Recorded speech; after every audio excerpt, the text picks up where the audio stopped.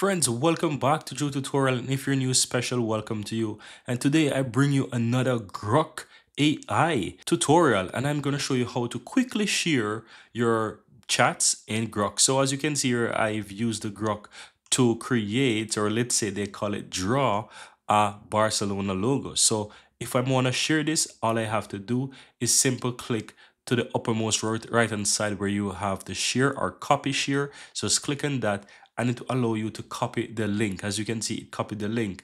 Now if I go ahead and paste it wherever, I can paste it even right back into the chat here. You will see that it pastes the link right here. Or I can basically, whatever I want to do with that link, I can basically do it and share it, and as you can see, it basically opens up in another tab. So keep in mind that whosoever have a link, let me go ahead and open up something in incognito and share with you. If I open up incognito and I copy the link as well, you will see it takes over to the Grok website, and that simply means that you don't even have to have an account to actually view it. You can just view it normally, and that's how easy and how cool that is. So that's it, guys. That's how to share a link in Grok AI.